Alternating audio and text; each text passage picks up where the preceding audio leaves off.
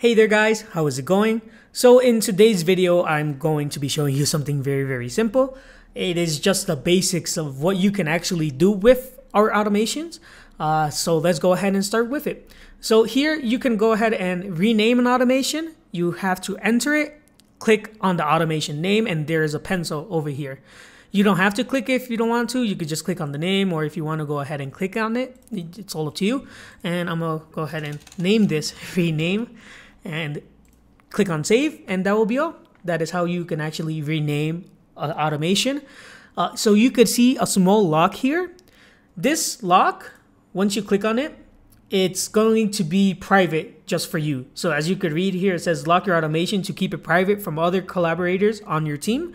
So if you want to keep it just to yourself, you could go ahead and click this lock here, and that would be more than enough for it to be private. You could also add a tag. I can go ahead and write any name I want right now. Let's say Tudo. Let's put it as a blue. And let's add a tag on this one. Let's say YouTube. Let's put that red.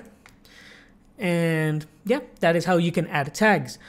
The other thing we can do is search by name or tags, because you see I put Tudo here. I can go ahead and filter it out, put YouTube. I filter it out, and I could go ahead and rename and filter it out. It's as simple as that. We can also move any of these workflows to another workspace. So let's go ahead and click on move, and we are going to put it in new. Why not? That is the rename, and that should be in new. And as you can see here, it is applicable. It moved, and I can remove the tag if I want to.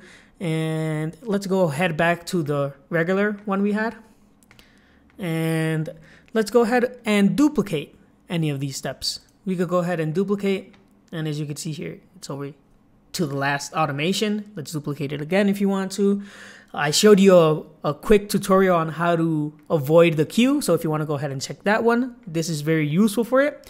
And if you want to erase any automations, you could do it by two ways. You could select it on the workspace you have, the trash can, slide all the way to your right, click on delete, or you could go ahead and view the automation and click on delete button over here. And the same thing, slide to your right, click on delete. After that, we have the last two things that we can do with our automations is play steps or view the actual automation.